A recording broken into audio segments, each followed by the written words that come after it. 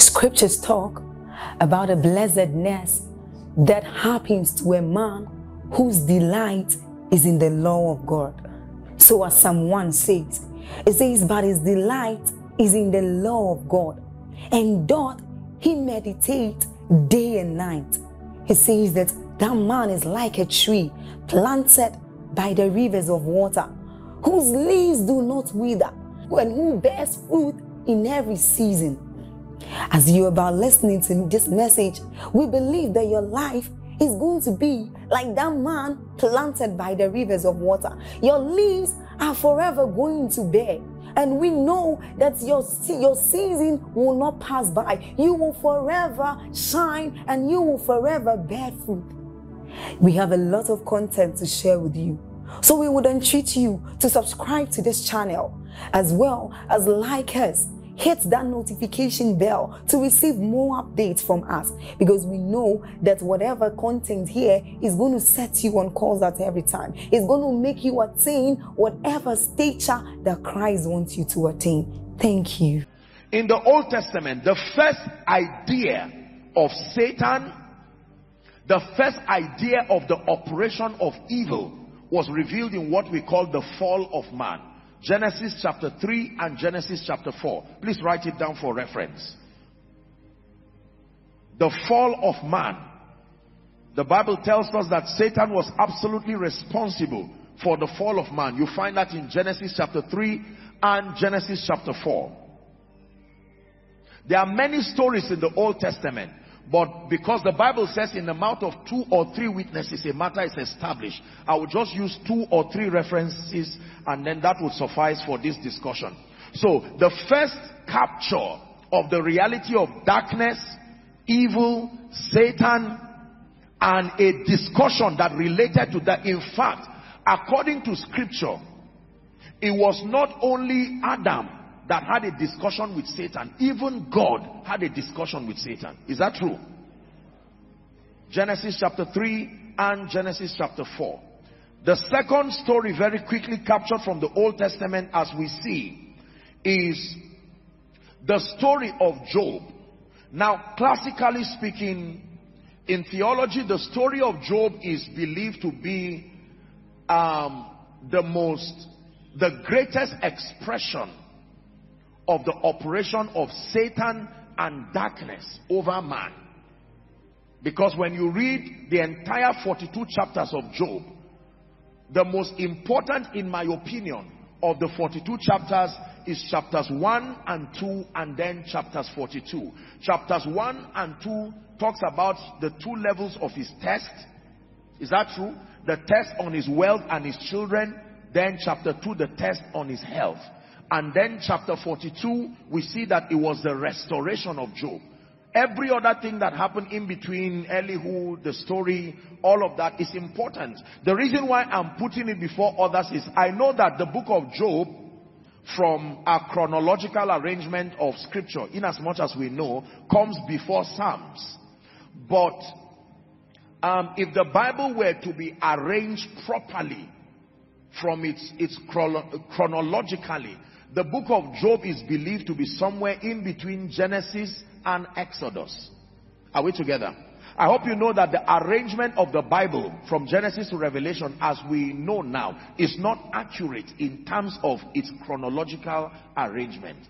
Nothing is exactly wrong with it, but in terms of its chronology, means as the events occurred.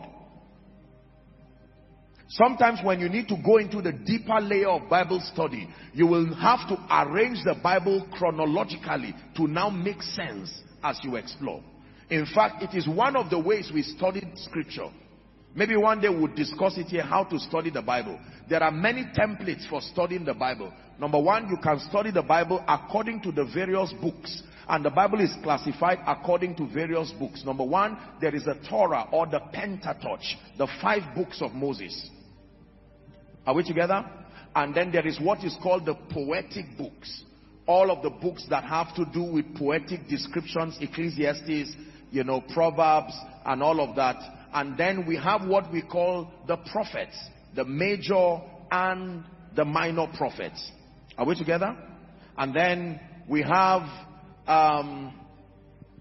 what we call the Gospels, the 4 books that represent the Gospel. We have the book of Acts, we have the epistles, then we have Revelation. We also have Judges and all of these, all the other books that chronicle the events of kings, beginning from King Saul. Because it was not God's desire that men would have an earthly king. He wanted to be king directly over them. But because of their desire wanting a king, God used Samuel to anoint Saul, and then you have lots of other kings that ruled Israel, Josiah and Joash being the youngest. Josiah ruled at age 9, Joash ruled at age 8. We have a lot of other people like that. So when you read the Bible, you can study the Bible based on these books. You can also study the Bible topically. Are we still learning? There is the topical study of the Bible. That means you can pick faith and study. You can pick the ministry of Jesus and study. You can pick the fruit of the Spirit. In fact, it's the topical study of the Bible has proven to be the most effective. The reason is because it addresses the issue of your concern immediately. If you study the subject of faith and you gain understanding, you can begin to see the results immediately. And it will serve as a motivation and a consolation. Then there is the chronological study of Bible.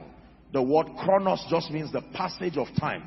The arrangement of the chapters and the verses and the books according to the time they occurred.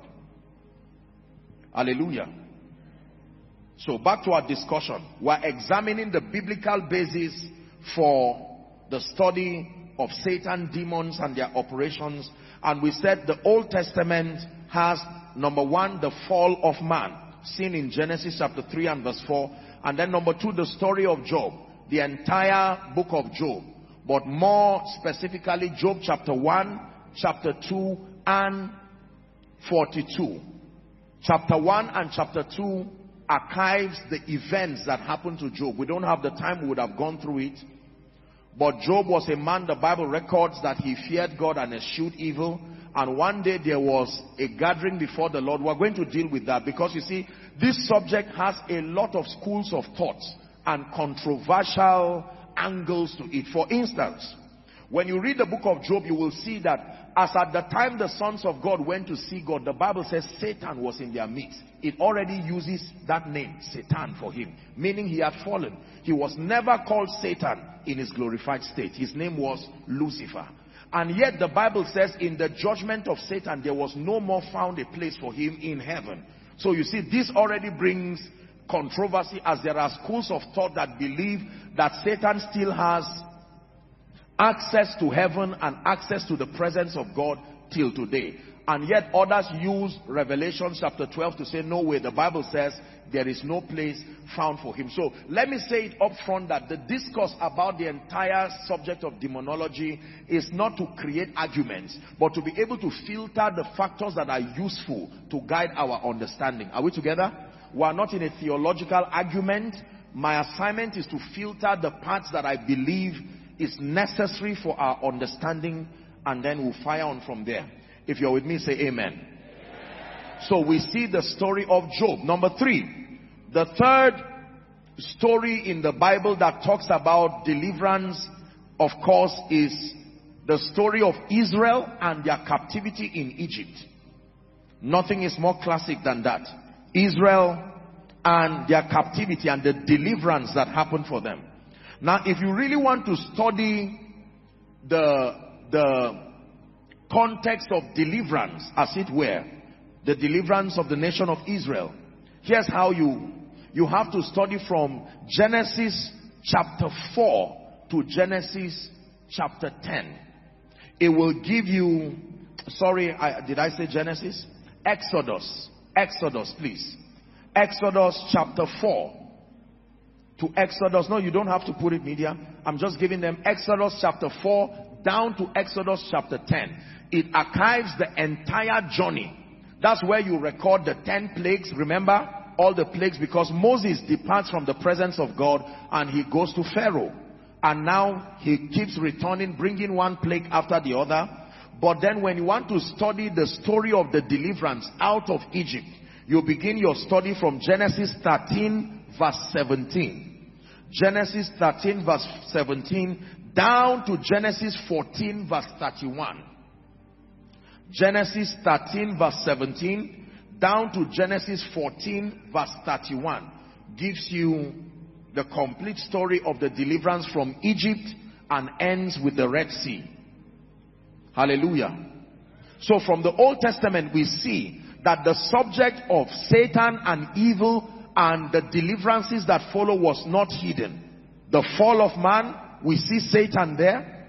The story of Job, we see Satan there, and then we see deliverance and Israel and their captivity. Now let's go to the life and ministry of Jesus quickly. So we have passed test 1 based on the doctrinal requirements to be able to study and teach any subject from a doctrinal standpoint. We see that in the Old Testament. Now in the life of Jesus, is there anything that relates to Satan, relates to his works, and relates to the subject of deliverance? Number 1, the temptation of Jesus. I can list almost everything there, but then just for reference, the temptation of Jesus. We find that in Luke chapter 4 from verse 1 to 3. Please give it to us. Luke chapter 4, 1 to 3. Then write 16 to 22. Luke chapter 4, 1 to 3. Then 16 to 22. Let me just read 1 to 3. The Bible says, and Jesus, being full of the Holy Ghost, returned from Jordan and was led by the Spirit into the wilderness. We're reading to verse 3. Being 40 days tempted of who? 40 days. Jesus tempted of the devil. And the Bible says in those days he did eat nothing, and when the days were ended, he was afterwards hungered. Verse 3. And the devil said to him, if thou be the Son of God, command this stone that it be made bread. Let's read verse 4. And Jesus answered him. Who did he answer? And said, it is written, that man shall not live by bread alone, but by every word of God. So you read that and you find out that Satan came to Jesus, and he came to carry out his ministry of deception, his ministry of destruction, and Jesus did not ignore Satan. If Jesus did not ignore Satan, we shouldn't ignore him.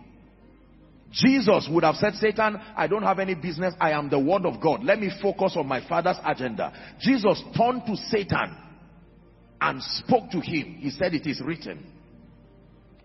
Number 2, Jesus himself taught deliverance. Matthew chapter 12, please. Jesus taught among the many teachings. Matthew chapter 12. Let's begin from verse 43 for sake of time. Here's what Jesus taught. Jesus himself taught about Satan and the fact that there was something about Satan he wanted us to know. He said, when the unclean spirit is gone out of a man, he walketh through dry places, seeking rest and finding none. Who is giving us this information? Jesus. Next verse. Then he saith, I will return into my house from whence I came out. And when he is come, he findeth it empty, swept, and garnished. Next verse. The Bible says, then goeth he and taketh with him 7 other spirits more. That means there is a structure. Jesus is the one showing us that all spirits are not the same. Jesus uses the expression more wicked. That other spirits are more wicked. 7 others more wicked than himself. And the Bible says they come together as a team and they enter and dwell there. And the last state of that man is worse than the first. Look up. So when a man's later state is worse than the first, what is the diagnosis? It's in your Bible. That means the devil can afflict a man, the devil can bring a condition, and from a physical standpoint, you will find out that the condition is deteriorating. Jesus is saying, let me give you perspective to that. Something may have happened that can translate into that worsening situation. Are we together? Jesus himself taught on the subject of deliverance. Jesus administered deliverance himself. He didn't just teach, he administered deliverance. We'll look at a few scriptures. Luke chapter 8 from verse 26. Please write it down. Luke chapter 8. The Bible says they arrived at the country of the Gadarenes. This was the story of the madman in Gadara. Well, since we've started, let's just read it. We're reading, it's a long reading to 39. Let's hurry up very quickly. Verse 27 now. The Bible says, and when he went forth to land, he met out of the city a certain man. Certain man means it was not a parable. That man really existed. Are we together? Which had what? Which had... You see the word devils there, it means then that the word devil is not just the name of a person. It's a generic description. It's a character. Are we together? He says that he met a certain man who had devils. How long? So we see from this scripture that demons can remain for a long time. Time does not drive demons. And were not clothes, neither abode in any house, but in tombs. When he saw Jesus, he cried out and fell down before him. And with a loud voice he said, what have I to do with thee, Jesus, thou Son of the Most High? That means demons are intelligent. Did you see it there? They called Jesus by an accurate description of who he truly was. There is intelligence with demons. I beseech thee, he said, torment me not. For he had commanded the unclean spirit to come out of the man. For oft times it had caught him, and it kept bound with chains, and he was kept bound with chains and in fetters. And he brake the bands and was driven of the devil into the wilderness. And Jesus asked him, saying, what is thy name? And he said, Legion. This is an information, because many devils were entered into him. So the Bible here reveals to us that multiple demonic spirits can coexist in a single human entity. Are we together now? That it is not only one spirit per body. As many demons, as many as a legion. These are very important information. 31. And they besought him that he would not command them to go out into the deep. And the Bible says, and there was a herd of many swine feeding on the mountain. And they besought him that he should suffer them to enter into the swine. That means it is not only human bodies demons can enter. What else did they enter?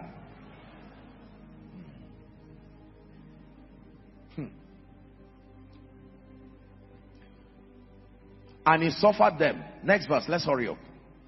The Bible says, and went out the devils out of the man, and entered into the swine. And the herd ran what?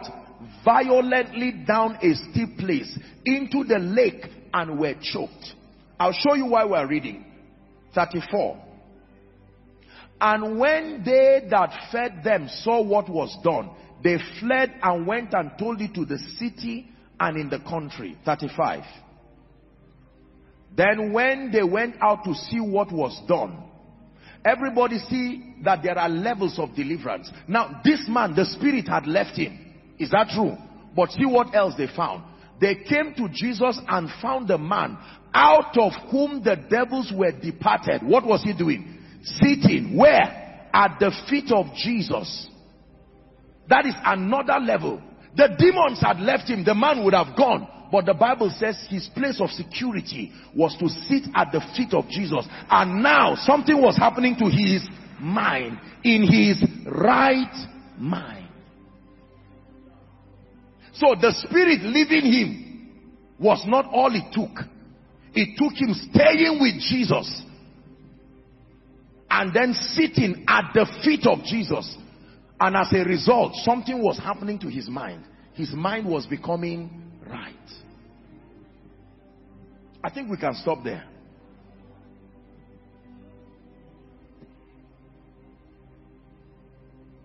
Luke chapter 9 from verse 37. Jesus administered deliverance himself. The Bible says, and it came to pass that on the next day, when they were come down from the hill, much people met him. This is Peter, James, and John, the Mount of Transfiguration. The Bible says, and behold, a man of the company cried out, saying, Master, I beseech thee, look upon my son, for he is mine only child. Look how wicked the devil is. And lo, a spirit taketh him, and he suddenly cried out, and it teareth him, and he foamed again, and bruising him hardly departed from him. And I besought your disciples to cast him out, and they could not. Everybody should be able, don't rush media, let's work together. Go to verse 40. Everybody should be able to cast out demons, but unfortunately, not everybody is able to cast out demons. Potentially, you would think everybody should be able to cast out demons based on the authority of scripture. But in experience, although these guys were the disciples of Jesus, we see that it takes more than just being with Jesus to have the ability to cast out demons. They were not rebels. They were people who were walking with Jesus. And yet the Bible says, I besought who? Thy disciples to cast him out, and they could not. We're reading to 43, 41. And Jesus answered said, O faithless and perverse generation. Jesus is telling us what was wrong now. How long shall I be with you and permit you, he says. Bring the son. I love Jesus. That after this discussion, that's what you will say too. That when you go somewhere and they tell you our family, everything, you say, bring that family. I found something. Bring the son hither. Verse 42. And as he was yet coming, the demons know who is who. As he was yet coming, before he came to meet Jesus, the Bible says the devil threw him down and tear him. And Jesus rebuked the unclean spirit and healed the child. Two things happened. One, deliverance. The other, healing. Are you seeing that now? So that man was not just demonized. There were two conditions. Meaning that behind most sicknesses are spirits. Just ministering healing alone, you may find out that your venture is frustrating. Most times in scripture, you will see Jesus casting out the spirit influence, then releasing the power of God to correct the bodily deformity that spirit caused. Are we learning now? He rebuked the unclean spirit and healed the child and delivered him again to his father. Last verse. And they were all amazed at the mighty power of God. But while they wondered every one at the things which Jesus did, you know, he said unto his disciples, all of this kind goeth not but by prayer and fasting. So we see that Jesus himself ministered deliverance. Is someone learning? Let's look at two more scriptures. Are you tired? Please don't be tired in the name of Jesus Christ. Luke chapter 8. Let's start from verse 1 to 3. I just wrote a few here. And it came to pass afterwards that he went throughout every city and village, preaching and showing the glad tidings of the kingdom of God. And the 12 were with him. Verse 2. The Bible says, and certain women which had been healed of evil spirits and healed of what?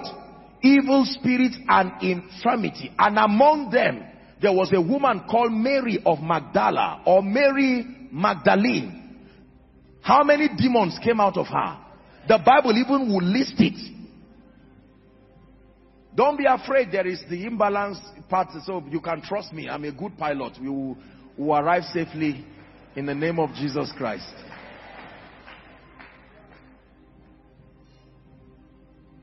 Out of whom 7 went 7 devils. Look at the advantage when people are delivered. Verse 3.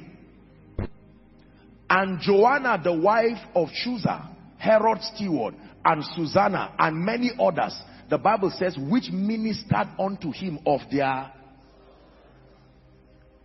That means there are partners, there are helpers that the devil know that will stand with you and stand by you, and this spirit will stop them. It was on the strength of their deliverance. If you are wondering where Jesus got money from, read your Bible. The Bible is saying those women that have been impacted, they have been delivered.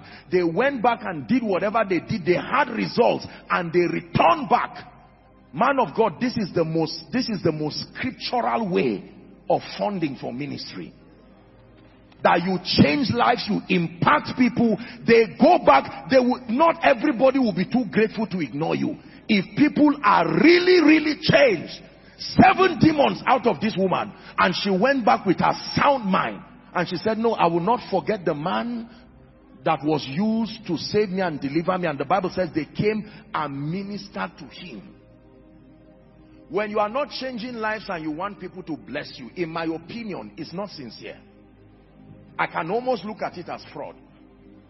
In as much as you don't pay a man of God, you can't pay for the anointing. But I'm saying sincerely, let me give you a secret. Spend your life blessing people, not anticipating that you're blessing so that they will give you something. Let them have genuine results in their lives and leave them to surprise you. It's cheaper than manipulation. So if you are finding out why Jesus and how Jesus became so blessed that he had a treasurer, it's not superstition. It was not every day they went to the river to get money out of the mouth of a fish. It would be a stupid way of thinking to believe that every day a fish will keep giving you coins. The classic way, that was a miracle to show something. The standard scriptural way of raising money for ministry is not, a fish will not be eating coin every day. It was just you know what God is teaching in that scripture? That there will be moments of supernatural intervention. But that is not God's classic way of doing it. God cannot be helping you by intervention every day. Intervention means a principle was violated and a consequence came from it. Now the mercy of God is coming to bridge. So waiting by a seaside. How did I get here? Waiting by a seaside for a fish, so you squeeze that fish, won't the fish eat? It was just used for a miracle. Impact people, bless them sincerely, let them encounter salvation, healing, let the word transform their minds, let them go back with the word and produce results. And I guarantee you, the Spirit of God who anointed you to bless them is the same Spirit that will compel them to come back and bless you. In fact, let me say this respectfully to preachers and men of God. Building men is greater than building structures. Structures are fine. Don't get me wrong. Structures are great, but let your structure not be finer than the men you are building. A building can be destroyed. Government can bring a bulldozer in 5 minutes and collapse everything. But you build men, and the men will build the structure. And if it falls, they will build it again. And if it falls, they will build it again.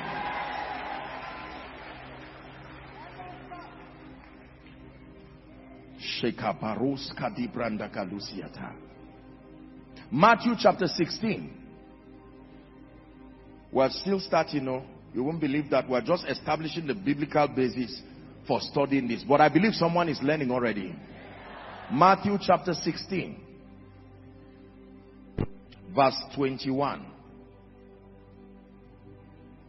The Bible says, from that time forth began Jesus to show unto his disciples how that he must go to Jerusalem and suffer many things of the elders and chief priests and scribes, and be killed and be raised again on the 3rd day. The Bible says, and Peter, now this deliverance issue is getting deeper. I understand healing, delivering somebody who is afar off. But now, Jesus is showing us something. This is among his fold. Peter, you too haven't been with Jesus. Jesus is talking about his death, his passion. And Peter took him and began to rebuke him. Peter was rebuking Jesus. What was the rebuke? Be it far from thee, Lord, this shall not happen to you. Should you not say amen to that statement? And Jesus looks at him and say, even though this sounds like compassion, Satan has taken advantage of your compassion. Satan does not only use weaknesses, he uses strengths too. He's using Peter's compassion here to advise Jesus, don't even think about dying. We are not ready to lose you. You would think that was a scriptural statement, but if Jesus heeded to that advice, we'll all be in hell today. But he turned and said unto Peter, who did he speak to? Get thee behind me. Who?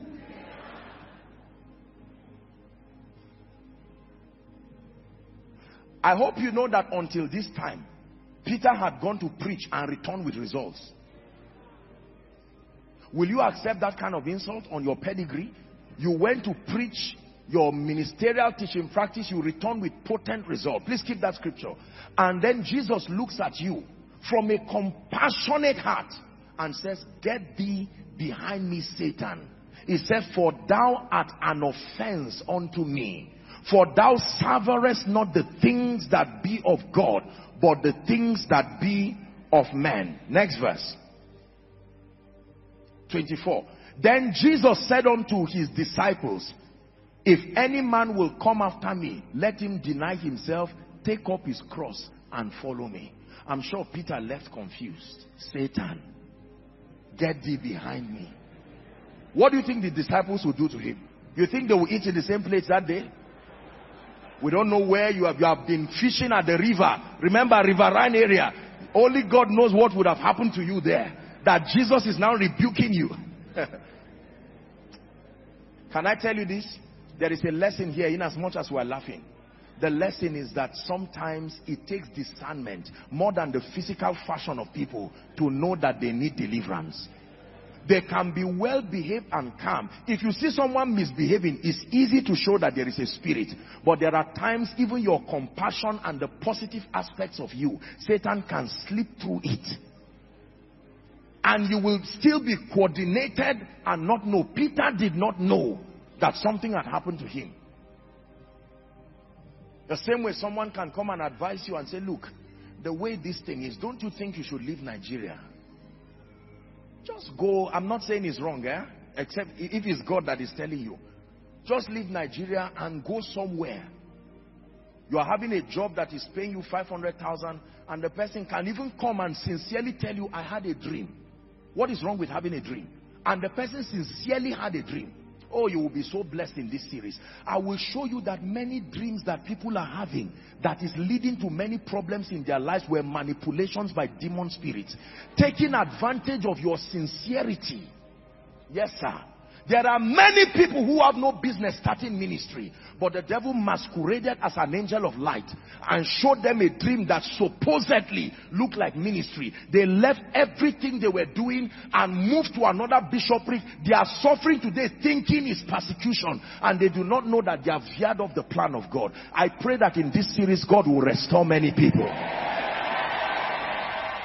There are people who have no business going abroad, except that sometimes a preacher did not even know he was not under the influence of the Holy Spirit, and he spoke to them and said, do you know what, I want you to leave this place, go to Lagos or go to London or go to this place.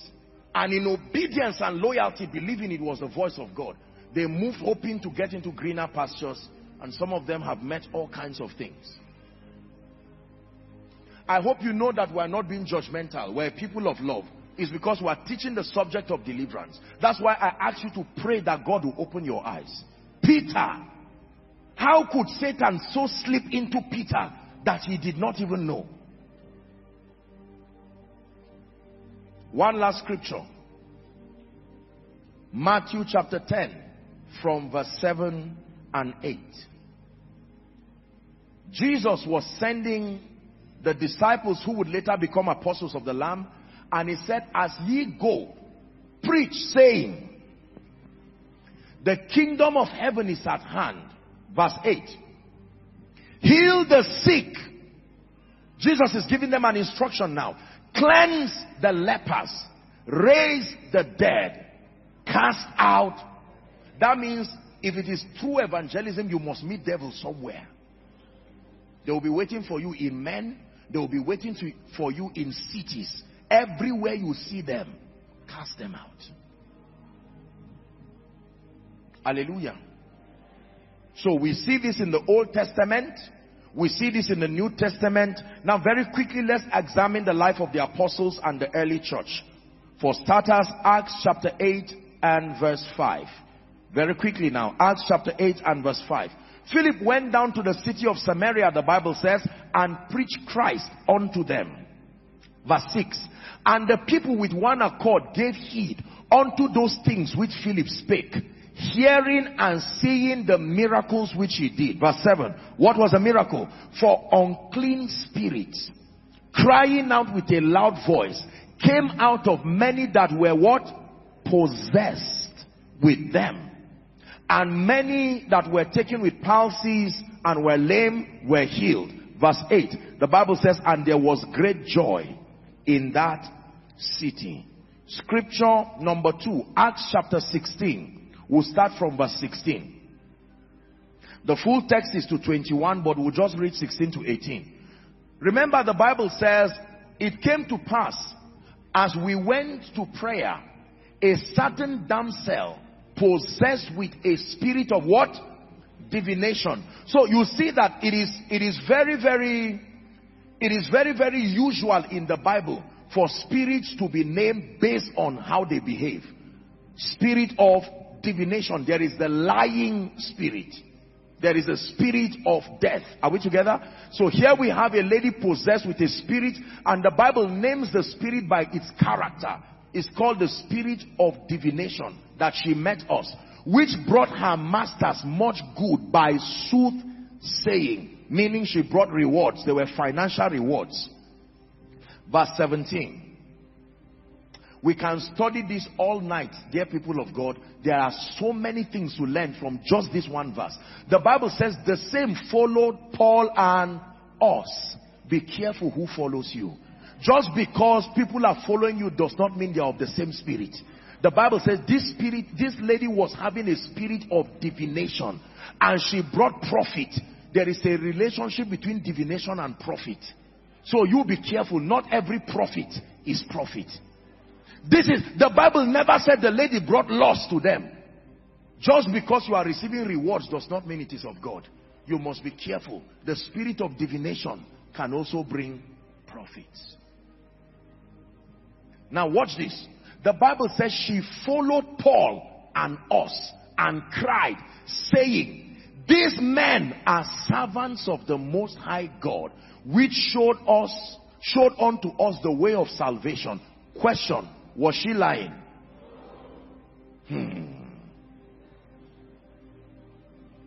When the devil lies, you know. But what if the devil tells the truth? Because when the devil knows that you don't like lies, he will use truth on you. You've heard me say truth can kill. Truth is like a knife. It is not only a lie the devil uses to kill. He can use truth and kill.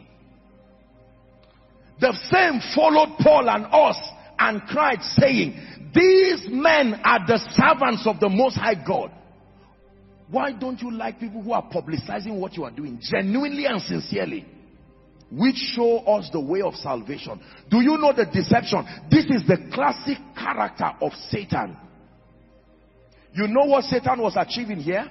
There were visitors in that city. So when Satan sees that he cannot fight you, he will seek partnership. And the way he will partner with you is by promoting what you represent. So that the day you are not in that city, when they can't find you, they will find who was with you. That's the strategy Satan was using here. They were only there for a few days and they would leave. But the girl was there to stay. And the strategy invented was, don't fight them. Support them. Promote their evangelism. After a few days they will leave. So that if we cannot find Paul because he's far, we can find the diviner girl and her ministry continues. Watch this now. Please give us that scripture. The Bible says she did this many days. So it was not a mistake. She did this many days And the Bible says, and Paul, being grieved for supporting you, being grieved for promoting you. The Bible says he turned and said to the spirit, I command thee in the name of Jesus Christ to come out of her. Paul teaches us how to cast out devils, that you command them, not in your name, you command them in the name of Jesus to come out of her. The Bible says, and he came out the same hour. Now, I don't want you to read to 21, because you will see that there were consequences that followed. When that spirit left, look at what happened. In fact, let's just read 19 and stop there. The Bible said, when her master saw that the hope of their gain was gone, what happened? They caught Paul and Silas and drew them into the marketplace and to the rulers. Twisted a story so that we'll have them flogged. You know Paul and Silas, this is how they got to that prison. By casting out. That means it is not only how to cast out demons you must know. You must also know how to command deliverance for yourself, for the consequence of casting out demons. Because when you cast out demons, there can be consequences. Those spirits will start moving men and systems and structures to come against you. But Paul and Silas said we were well trained. At midnight, Makados Kalikatoshe. It is not only casting out demons. We understand deliverance. We know how to let these chains leave us. At midnight. Listen, I don't mean to scare you, and we are not glorifying Satan. But this is why it is important for people to be mentored and trained. This our proud generation of arrogance, just because someone falls down, people believe they have all it takes, they have the spiritual understanding. They go and tore into the enemy's camp, a shrine that was there before your grandfather was born. You just sweep everything and pack away your health, pack away your sanity, and throw it in the bush, and find out that by the next day, the only part of you that is moving is your right hand. Now, because it's true that you intended to command deliverance for the city, but do you know the other dynamics? They are called the weapons of victory. The Bible says before you tore the camp of the enemy, make sure you have upon you something called the whole armor of God.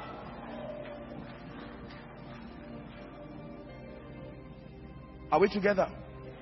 Sincerely, not to be sarcastic, but I know in my time in ministry, I have seen people, even preachers, who just took the risk to challenge native doctors, challenge herbalists, and the man was warning him.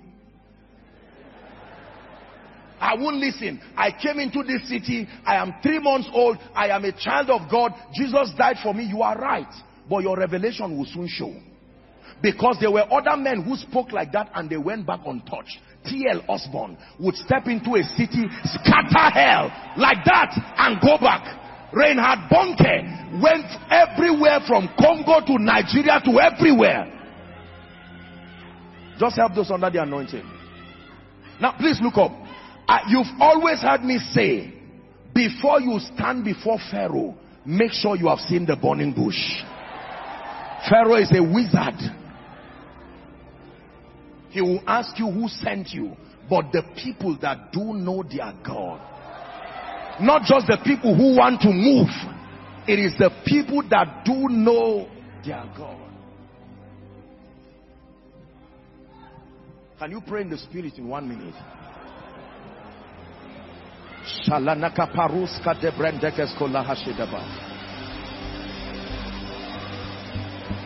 Your life is changing. You are gaining ascendance in the spirit.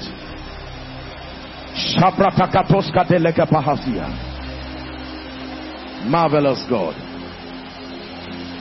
They know not, neither will they understand. They walk on in darkness, and all the foundations of the earth are out of course. But I have said, ye are gods, and all of you are children of the Most High. But ye shall die like mere men, and fall like one of these princes. Hallelujah. Hallelujah. Now please listen. There are people who have gone to confront the gates of darkness. Please sit down. And they left with casualties untold. But there are others who went to the gates of darkness, dared them to their faces, scattered them, until today they keep standing as if Satan does not exist. The difference is light. Are we together?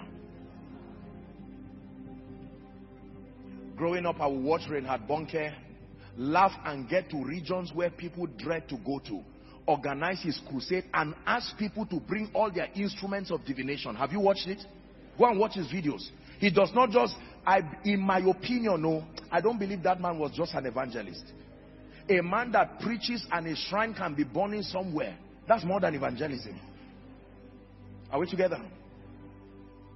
They would bring all the instruments, skulls, human body parts, age-long covenants, and he will set it on fire with joy and return back. Please help those under the anointing. Are we learning? God is changing us in the name of Jesus Christ. Now please listen very carefully.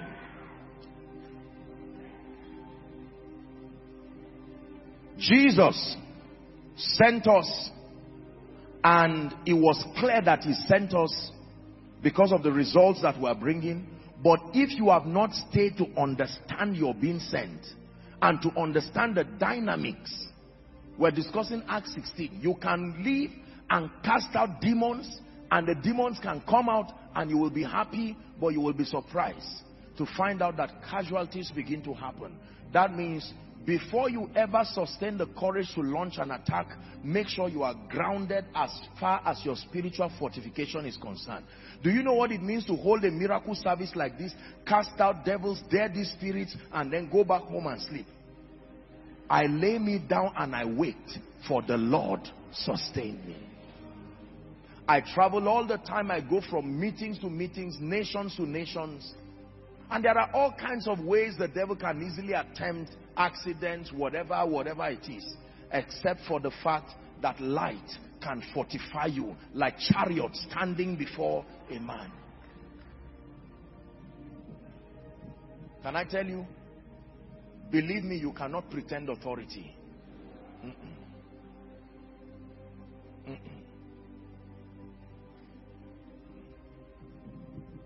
Oh, your lifting has come. Oh, your lifting has come.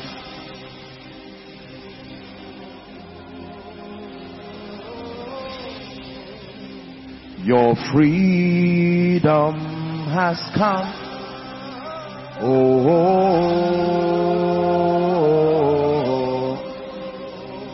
your freedom has come. Please sit down. One more scripture that gives us the basis to study about Satan, demons, and their operations. Two more, really. 1 Peter chapter 5, very quickly, and verse 8. 1 Peter chapter 5 and verse 8. May I request that we read it together? Ready? Please read. One to read. Be sober, the Bible says. Be vigilant, because your adversary, the devil, as a roaring lion, walketh about, seeking whom. That means there is an operation of Satan that is in the similitude of a roaring lion. A roaring lion is a hungry lion, meaning it is looking for food.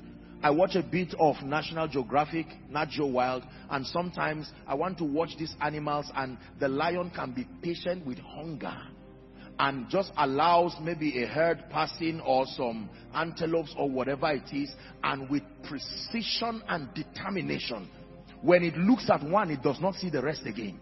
It will pursue that one with an energy. Watch this. When the lion grabs it, there are two assignments of the lion to kill. The first is to bring it down, because once that animal is not down, the first assignment, no matter how large, sometimes it will be a coordinated attempt. The entire pride will come in, and they will bring, especially if it's a big animal like an elephant, it will bring it down. Assignment number two, they will go to the throat immediately and hold it and stay for as long as they will stay When it dies, they can now settle down. There's no reason to rush. It's already dead. So the Bible says Satan as a roaring lion. Meaning when he comes around you, he's not joking. He's not playing games. He's not April Fool. He means everything he wants to do. And he says he walketh about seeking,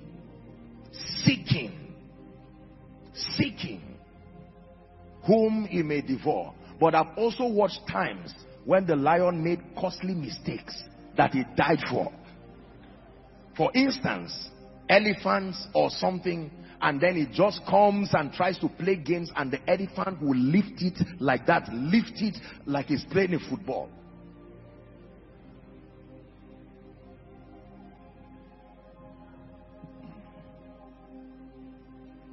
Revelations 12. We'll start from verse 7. It's getting interesting now. Revelations 12. And there was war in heaven. Let it not surprise you when there are conflicts around your life. Even in heaven, there was a time the peace was disturbed. Are we together? If there was war in heaven, it's not unusual to have war in your family. It's not unusual to have war in your finances. Even in heaven, there was once war. Michael and his angels fought against the dragon, and the dragon fought against his angels. Verse 8. And prevailed not, neither was their place found any more in heaven. Verse 9. And the great dragon was cast out. That old, take note of that word, old. He's not just a serpent. He's an old serpent, meaning he has the advantage of age. That old serpent, who is called the devil and Satan, which deceived the whole world. The Bible says he was cast into the... We're going to discuss some things now. And his angels were cast out with him. Are we there? Just leave verse 9. The Bible says the great dragon, who is called the devil and Satan, which deceived the whole world, he was cast down to... Where was he cast down to? Think already. That means before Satan fell, earth was already there. It's not that he was cast down and was moving in space. There was already earth, and he was cast down there. And there was a lamentation when you read, woe to the inhabitants of the earth. Verse 10. Let's just finish it up. And I heard a loud voice in heaven, now is come salvation and strength and the kingdom of our God and the power of his Christ. For the accuser of the brethren is cast down, which accused them before God day and night. Go back to verse 9. I want to build something. The Bible says that the great dragon, which was Satan, was cast down to the earth. Are you there? Now go to verse 10. There's something I want you to see. The Bible says, now salvation is come and the power of his Christ, for the accuser of who? Brethren. The accuser of our brethren is cast down, which accused them before God day and night. When you understand this, because the next phase we are going to now is the origin of Satan. At least we'll touch on it a bit before we pray. And there are many things you have heard and known about Satan that I'm going to tell you. Some of them may trouble you now. Just take note of this scripture. We're coming back there. Are you ready? Praise the name of the Lord. So now we can agree safely from our study of the Old Testament, the life and the ministry of Jesus, the early church and the life of the apostles. We know that it is not a biblical error to study Satan, to study demons, and to study the operation of the satanic kingdom. Hallelujah. Praise the name of the Lord. Very important. Now very quickly, to conserve our time, let's study the origin of Satan. Let me just speak a bit about it. Please pray in the spirit and ask the Lord to grant you understanding.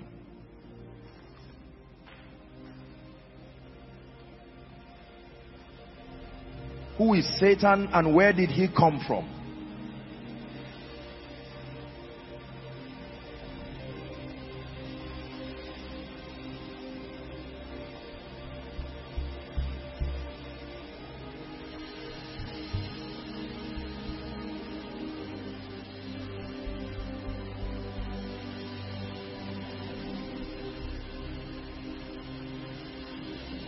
Hallelujah. Hallelujah. Let me just give us one more scripture to support what we just discussed. Second, it just came to my spirit. 2 Corinthians chapter 2 and verse 11. Very classic scripture. We'll be making reference. Lest Satan should get an advantage of us, for we are not ignorant of his devices. We'll read 11 and 12. Lest Satan, he says, furthermore, when I come to... Okay, no. Please go back to 11. I think maybe 10, 11, one of them. But lest Satan, this is really the part. Lest Satan should get an advantage. That means ignorance gives Satan an advantage. When we get to access points, you'll be learning that one of the access points that gives Satan an advantage over the believers is what? Ignorance. Not just ignorance of what you want, ignorance of his devices. You can have knowledge of what you want and yet have ignorance of his devices, and he will still have an advantage of you. Are we blessed? Right, so the origin of Satan and demons. I don't know if we'll be able to do demons, but wherever we stop, we'll pray, because I want us to do a bit of prayer tonight as God grants us grace. Our study is going to be from a biblical perspective. Biblical perspective. Why is that so?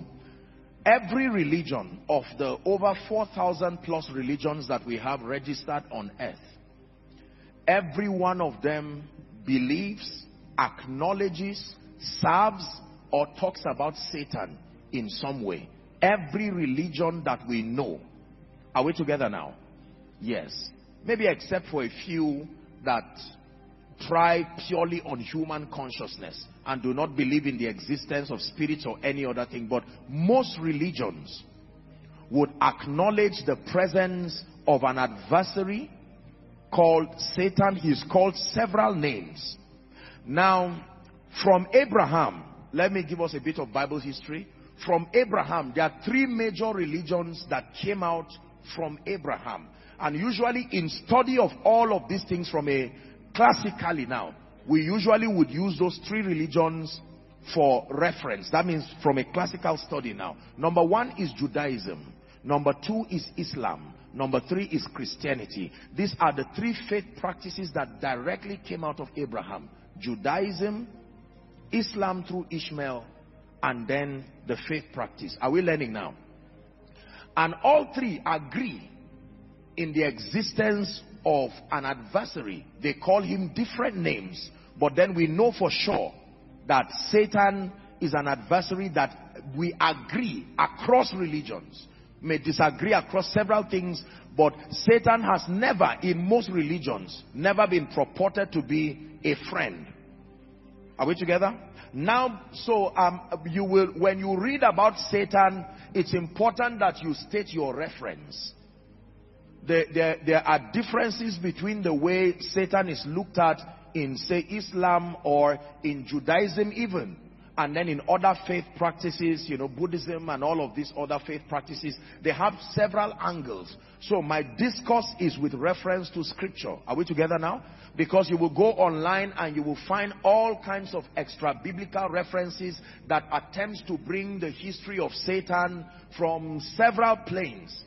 Some from the intergalactic realm, some from transcendental masters, some from a scientific standpoint, some from whatever it is. I'm not here to debate on all of that. We believe in Jesus, and our reference for discussion and growth is scripture. Is that clear? All right now. So, there are three major scriptures that theologians have used in an attempt to x-ray the origin of Satan. Very strangely, the book of the beginnings, Genesis, is largely silent about the beginning of Satan. which has confused theologians for a long time, because you would expect that the book of the beginnings should capture everything to put context to our work. But the book of the beginnings does not seem to state so much about Satan's origin. It just started straight with his character and his operation. And so we need to explore a few other scriptures to find reference. Are we together? But the Bible very clearly, at least let's use Jesus, because one of the ways that we learn the ways of God is Jesus. Jesus himself called Satan a thief in John chapter 10 and verse 10. There are many names that Satan is called in scripture. I will list a few of them, then we'll go to his original name and begin from there. Praise the name of the Lord. In John chapter 10 and verse 10, Jesus himself calls Satan the thief. Very definite article. The thief, that he cometh not but for to steal, to kill, and to destroy. And Jesus says, I am come that they may have life, and that they may have it more abundantly. So Satan is called devil. We see one of his names, devil. And I told you that devil is used to identify that singular individual who heads the demonic kingdom. But more than that, the word devil is a generic description. It comes from the Greek word diabolos. Diabolos, where you get the word diabolism. The Greek word diabolos, and it means the accuser or the slanderer. So the devil is from the word diabolos, from the Greek, the accuser or the slanderer. And then we have Satan or Satan now, right? It means to oppose. One who opposes or one who acts as an adversary. We have Satan being called the thief. We have Satan being called the enemy in the parable of the wheat and the tares. The Bible says when Jesus saw it, he said the enemy had done this. We see Satan called the evil one. We see Satan called in Ephesians chapter 2 and verse 2, for instance, the prince of the power of the air. The prince of the power of the air. He is also called the spirit that walks in the children of disobedience. These are several names. Satan himself is called the adversary. But the original name of Satan as revealed in scripture is Lucifer. The word Lucifer from the Hebrew tongue, when it is translated, it means the shining one or the light bearer.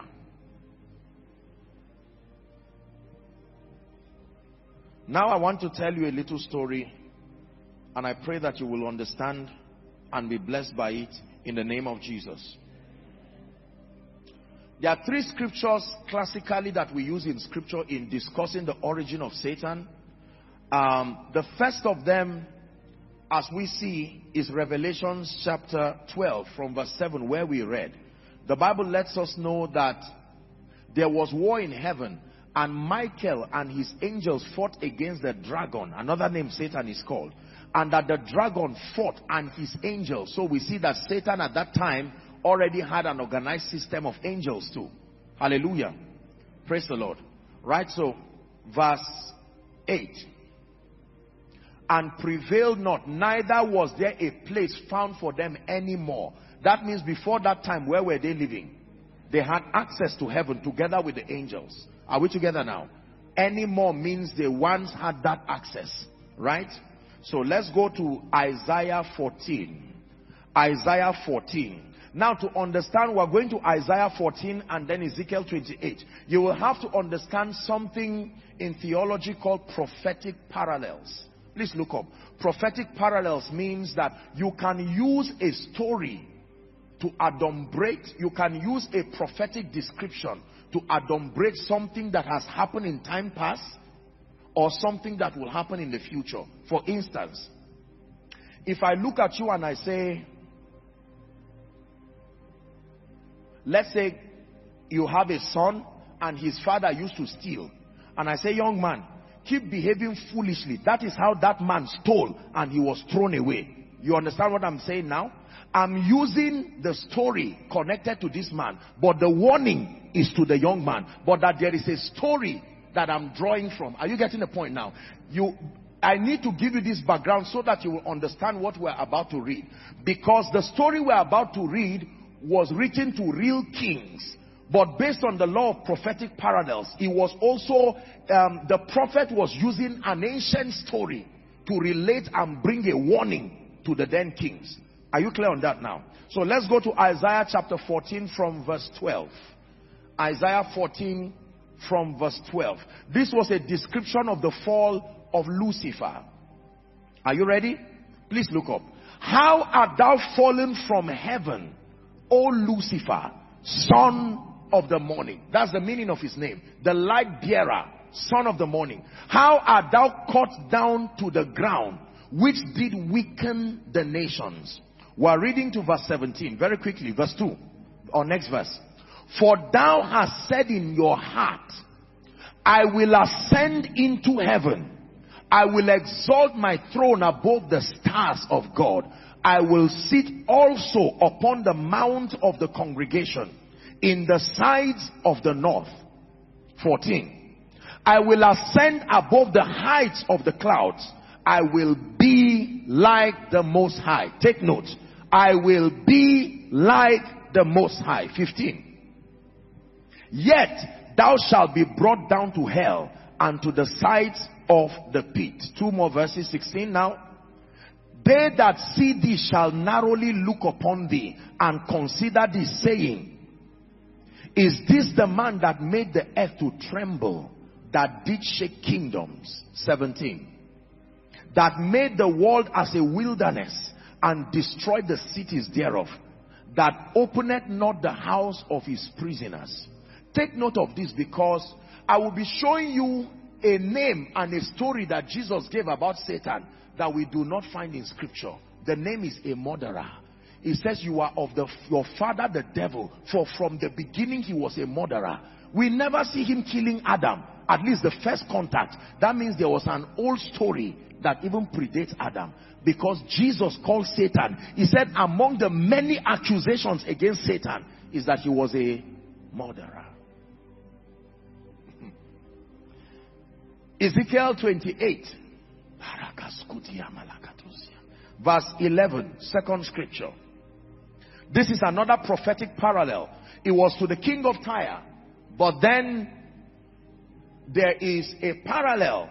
You will see some things there that could not have happened to an earthly king. Moreover, the word of the Lord came unto me, saying, verse 12, Son of man, take up a lamentation upon the king of Tyrus. So the lamentation was a warning to the king, but he's about to draw a prophetic reference to warn the king, saying, thus saith the Lord God, thou sealest up the sum, full of wisdom. This was the description of Lucifer before the fall.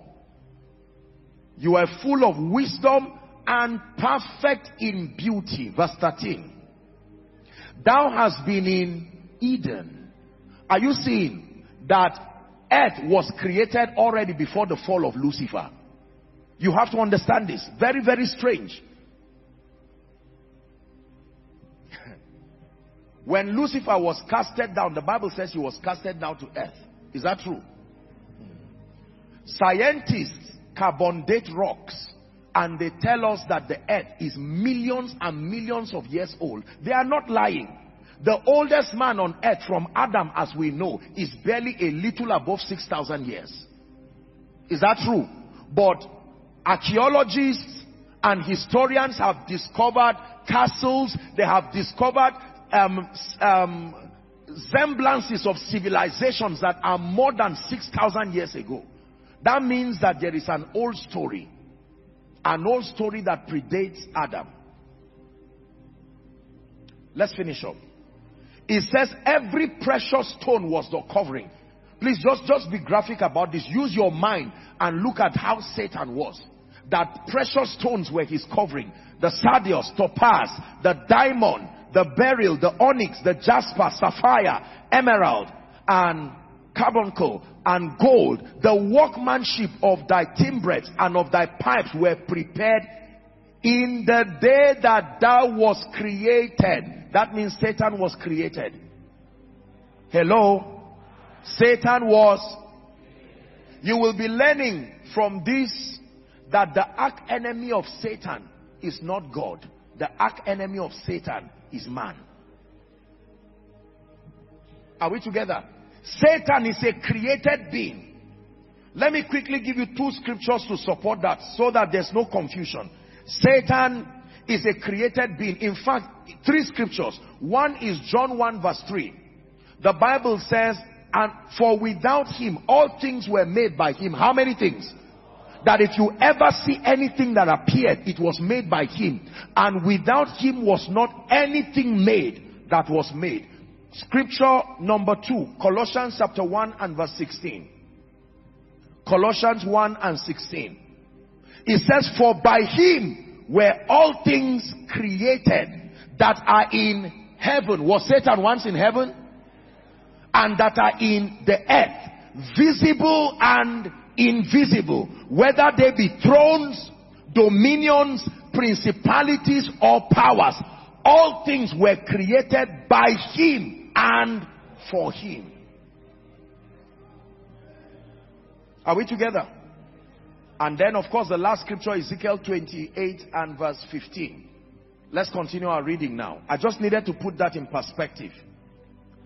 Thou wast perfect in thy ways in the day that thou wast created, until iniquity was found in thee. We are reading to 19.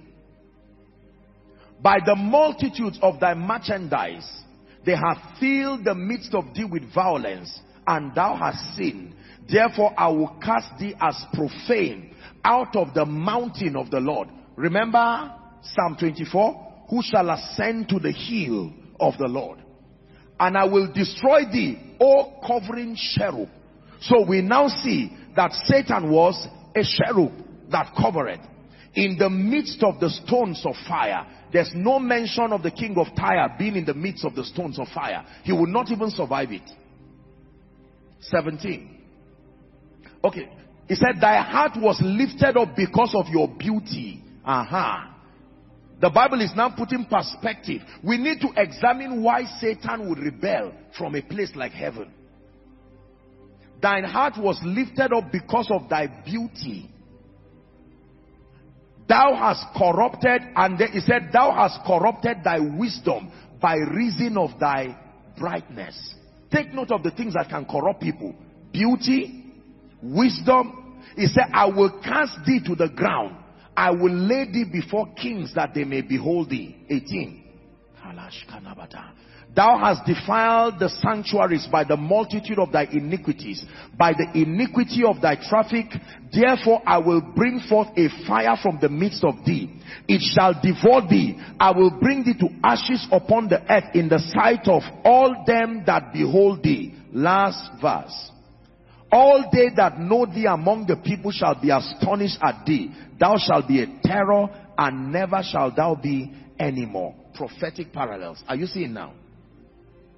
Because the king that this judgment was upon later died, but Satan is still existing. So that's why I told you, you see prophetic parallels. There are things that could not have been the king, and there are things that could not have been Satan. Are you learning? So we know that Satan was a created being. According to scripture, that he was Lucifer, one of the cherubs in heaven, that was made, according to Colossians chapter 1 and verse 16, by God and for his glory. But then the Bible tells us that something happened. Revelation 12 tells us there was war in heaven. Please look up. What did Satan really want? That is really what I want to help us, and then we'll pray. At least it is enough for us to know that he was created by God. No matter what he is and no matter how long he existed, we know that he is God's creation. But what made Satan, listen carefully, what made Satan to rebel against God, and what makes Satan to still hate men today? We need to examine this. What is he looking for? To answer this question, in truth, if I'm to do justice to this question, there are two schools of thought, and all of them are worth considering. I will give it to you, and then we'll discuss. Number one, the first school of thought is believed that Satan, from Ezekiel 28, that Satan wanted to run a parallel government. He said, I will exalt myself above the stars of God. I will be like the Most High. There was an obsession by reason of his beauty. The Bible says his beauty and his excellence and his wisdom flattered him. That is also proven through his manipulation over earthly kings. We see Nebuchadnezzar also, that these kings can be carried away by their beauty and their splendor, and they will want to be God. And we see that the same kind of judgment that was meted on Satan was meted on Nebuchadnezzar. From a cherub, he was thrown down to become nothing. Nebuchadnezzar, from an exalted king, he was thrown down to become an animal. Are we together now? You can see those parallels. So the first school of thought agrees that Satan fell because of that desire. I don't believe Satan wanted to overthrow God. It's clear that he can't do that. But I know that Satan wanted to run a parallel government so that you can choose the option of God or him. It is still the character of Satan till today. Every time Satan studies what God is doing, he tries to create an alternative system to it. Are we together now? Now, the second school of thought, which is equally worth considering, is the timing of Revelation chapter 12 and verse 7 gives us a very serious picture. It says that Satan was cast to the earth. And that means that the earth was already there. And if the earth is already there, then it also goes to tell us, now look up please. Where do you think Satan got the idea that he can be like God? Because that idea must have come from somewhere. All things consist in God. That means you don't have any wisdom outsourced from outside of God. So where do you think Satan would have gotten the idea that it is possible for man to be like God? Now the second school of thought argue that Satan fell after man was created. Personally, I don't agree with that, but I'm going to teach you what I believe. Are we together? Just to honor those schools of thought. It is believed that when God made man and Satan saw the potential, that man had now become in the image of God. No creature was ever made in the image of God. They were made in the likeness of God. That jealousy, are you seeing that? That desire to be jealous. And you see, you can see that character consistent with the operation of Satan too. That every time something new comes that surpasses the old fights it. You see Jacob and Esau. You see Ishmael, you see Abraham. Is that true? You see all of these parallels. That Satan saw that man was created now in the image and the likeness of God. Now I do not believe that for many reasons. Number one, because according to Genesis chapter 1 and verse 31, that is the scripture that I use for my basis to argue away that. The Bible says, and God saw that everything that he had made was good. So it would not be possible for God to call everything good when Satan... Are you getting the idea now? Yes. Everything he had made was good, and the evening and the morning came. Look up please. I hope you realize that in the making of man, Genesis chapter 1 and Genesis chapter 2, oh dear, I wish we have the time. There are two different contexts of discussions apart. Now I don't want to confuse you, because many people just read their Bible from 1 and 2. You will see that in the making of man, it was creation. In Genesis chapter 2, it is the formation of man. When God blessed man in Genesis chapter 2, it was Adam, man, like the spirit of man. The woman was in the man when he gave the dominion mandate. That is why today in manifesting dominion, there is no gender. The moment you are in Christ, you can manifest that dominion. Because the woman came out of man in chapter 2 when that formation happened. It was simply based on the structure of family and God's organogram that the woman comes under the man. But as far as dominion over systems from a spiritual angle, the woman has the same ranking. There is neither male nor female. There is neither Jew nor Greek. There is one new man in Christ. Jesus came to restore that. Are we together? So, the school of thought that says that Satan did not fall, he fell after man. If you believe that Satan fell after man simply because he peeped into the making of man in the image of God, and then jealousy came, there are many other scriptures that don't agree with that. Are we together? Number one, Genesis 1 verse 1 and Genesis 1 verse 2. Theologically speaking, we call it the gap theory.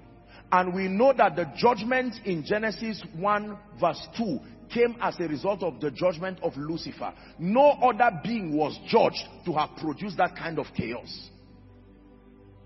Every judgment that is recorded in scripture as we see had Lucifer behind it.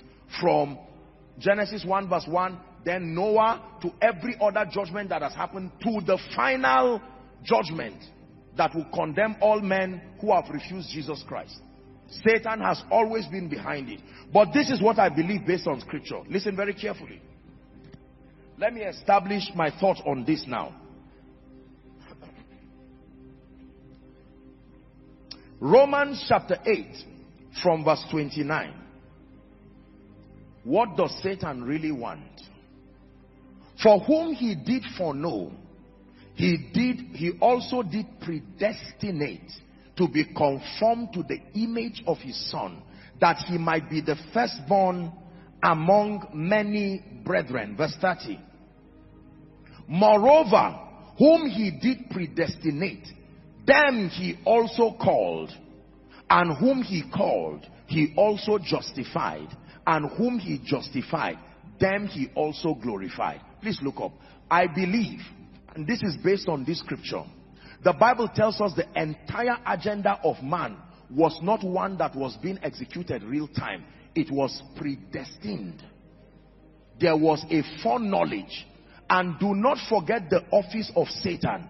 Satan was the light bearer, the custodian of the wisdom and the mysteries of God. To be predestined and foreordained means there was a time that God designed that he was going to create a being in his image and in his likeness. And Satan must have had access to that information based on his office. This is what gave him an idea that so God can actually create another species in his image and his likeness. And so that began to challenge him to want to walk with that treason. I will be like the Most High if that is the case. Are we together now? Yes. Based on scripture, if it is true that man was predestined, the whole agenda, it was never something that was just executed. God scratched his head. The Bible says this thing was organized. Watch this. We have a government structure in Nigeria and in many parts of Africa. And there are times where when the government wants to do certain things, there is a group of intel, the DSS, and the intelligence unit. Is that true? By reason of their office, no matter how private and personal what it is the president wants to do, or what it is that the executive cabinet want to do, by the reason of their office, they have to be initiated into this nitty-gritty. Am I right on that? This is government. Now, if there is a traitor among them, he can take advantage of that access of his office. We have seen it happen across governments. Is that true? This is what I believe happened. That there has been a discussion. Let us make man. Listen carefully. I do not believe let us make man was an idea that just came after he made the trees and the rest. No, no. The Bible is just telling you that there was in God's mind this idea. It's not just that it was in verse 26 that the idea just came. No. Let us make man was the motivation behind the recreation of the earth again. Because the earth was recreated for the sake of man. Are we learning now? So because of Satan's office as the light bearer, the cherub that covereth, he's had access to some of these things, and the Bible says with that he began to nurse that idea in his heart. You see the same attitude scattered all through scripture, that a man's enemies will have to be members of his own household. The one that was used to throw Jesus down. Because you see, you can study Satan by the consistency of his patterns. It was Judas that gave Jesus away. Because of Jesus had moments when he would talk with them and tell them about establishing an earthly kingdom and about all of these things, and it was on the strength of that information Judas could liaise with other people to say, you know what, let's kill this man, he's going to overthrow you. They believed he was talking about a physical government. So when they finished their meeting, Judas was looking at a way of making money from it. The same character of the Antichrist. Don't forget, the Bible says Satan entered Judas. If he entered Judas, Judas will be a continuation of his original desire. The light bearer, having the idea that the plan of man, not necessarily redemption, the plan of man, now to be created in the image and the likeness of God. That gave him an opportunity, and that idea, because of access. You see the reason why God judged him, and you see the reason why Satan cannot be forgiven, because of the kind of access that he had. His very name, Lucifer, meant the light bearer. He was the custodian of the wisdom of God.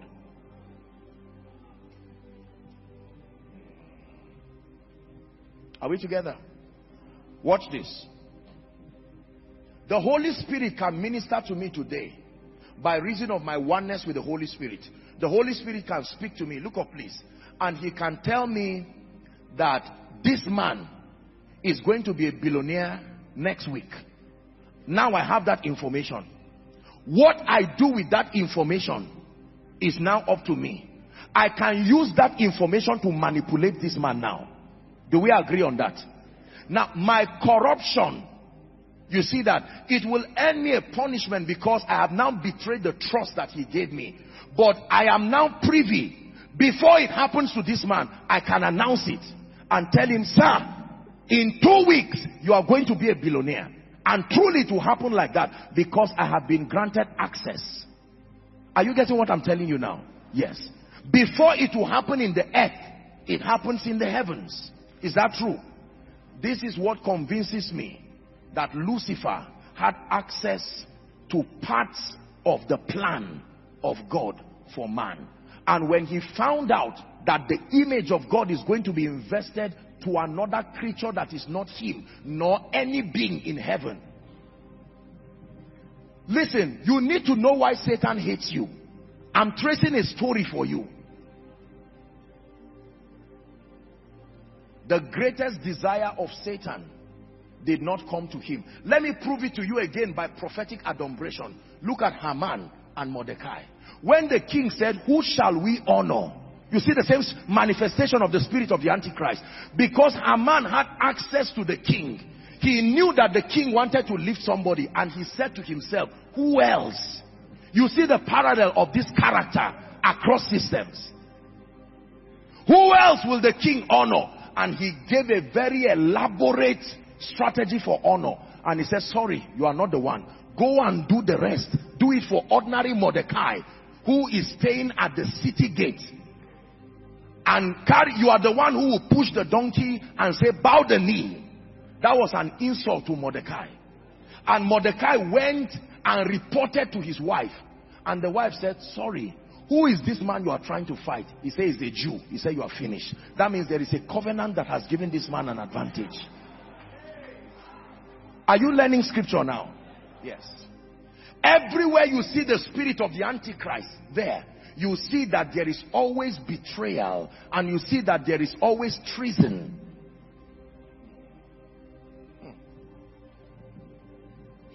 Satan, being the light bearer, granted him access to certain secrets of the Lord. The Bible is very clear as to the fact that God can trust men with secrets. He can trust men with truths. Are you learning? Satan's arch enemy, listen carefully, is not God. God is his creator, and even in his fallen state he will acknowledge God. Satan's arch enemy is man. Now let me wrap up as we pray. What does Satan really want? What has been his drive for all these probably millions of years, and he's not rested? Why does Satan want your family? Listen carefully. Why does Satan want your health? Why is he afflicting you with sickness? Why does Satan want to destroy the ministry, the man of God? Why is he destroying your business? It's an old story. And if you do not know what is Satan's motivation, you will be shadow boxing around issues, not knowing that the issues predate you. There are two things that Satan is looking for, and this is the basis for the entire study of demonology and deliverance. Two things. Number one, dominion. Number two, transgenerational allegiance. This is all Satan is looking for. His obsession for dominion, and number two, his obsession for transgenerational allegiance. This is what birthed the concept of witchcraft, altars, patterns, everything you see today that destroys people, destroys family, is a structure driving that goal. Dominion and allegiance. Two scriptures and we'll begin to pray. Matthew chapter 4. Satan's obsession for dominion and Satan's obsession for allegiance was demonstrated in the very temptation of Satan with Jesus. Please look up. Are we Bible students? Then was Jesus led up out of the spirit into the wilderness to be tempted of who? The devil. Now, let's go to verse 8. Verse 8, quickly please. Verse 8. Again, this was the third temptation. The devil taketh him into an exceeding high mountain. What did the devil show him? All the kingdoms of this world and the glory of them. Say dominion. Scripture is revealing to us now Satan's obsession. He said, all these things I will give thee. Please go back to verse, yes, and the glories of them. Now verse 9. All these things I will give you if you will do what? And dominion and allegiance. That's it. Satan can suddenly become a giver if you satisfy that condition. That means I don't need this. Keep that scripture please, verse 9. I don't need the money. Look up please, believers. I don't need your health. I don't need your political position. I don't need your prosperity. I don't need your ministry. I don't need longevity in your family. It's none of my business. There is one thing I need. I need you to fall down and worship. Nebuchadnezzar, when you hear the sound of the trumpet and everything, fall down and worship. The image of the beast, fall down and worship. How could a man be so driven by this agenda? Can I tell you this? You can easily know who is under the influence of Satan by their obsession for these two things. Their obsession for control, not just dominion, control, and their obsession for human worship is a classic character of Satan. This is all that Satan looks for. Please listen to me. And do you know what? Satan hates you today because of one thing God gave you. That image, and he declared that dominion mandate and compelled creation to answer you. Now you have become the arch enemy of Satan. Look up please. If God suddenly removes his image from man and give it to stones, you will beg Satan, you will not get his attention. He will not need you again. Because it's not you he's looking for. What is man that thou art mindful of? Psalm 8. Let's wrap up. Psalm 8 verse 1. O Lord, our Lord, how excellent is thy name in all the earth. Who has set thy glory? Help those under the anointing. We're about to pray. I sense a very strong anointing here. Verse 2. It says, out of the mouth of babes and sucklings, thou hast ordained strength because of thine enemies, that thou mightest kill the enemy and the avenger. Now, his contemplations. Verse 3. When I consider the heavens, the work of thy fingers, the moon and the stars which thou hast ordained. Verse 4. What is man? What is... The psalmist had to sit down and wonder, Lord, what is man that you did not... Couldn't you have just used Satan? Couldn't you have just used the archangels? You left all of them and you came to bring another humanoid species.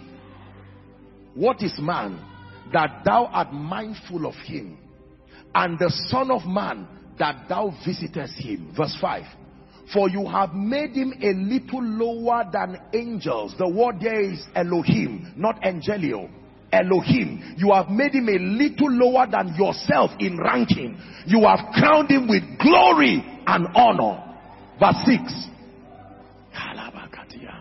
Thou hast made him to have over what? The works of thy hands. And you have put all things. All things. Hold on. He didn't say all things on earth. No. All things. All things aside from yourself. It was adumbrated in the honor of Joseph. He said, Joseph, I now promote you. In everything will be under you. It is only on the throne you will be above me. This is what was given to him. That was what the devil was fighting. So that journey from his brothers to Potiphar's wife to everything was fighting that position. It's the same thing that happened to Esther. The same thing that happened to Mordecai. These are all adumbrations of what God did to man. Thou hast made him to have dominion over all the works of your hands. You have put all things under his feet. Verse 7. Okay, so let's just leave verse 6. When you go back and see what Paul speaks to the Hebrew churches, he says, in doing so you did not leave anything that was under his feet. You find that in Hebrews chapter 2. That you did not leave anything out that was not under his feet. Can I tell you this? Please look up. Man, not God, is Satan's arch enemy.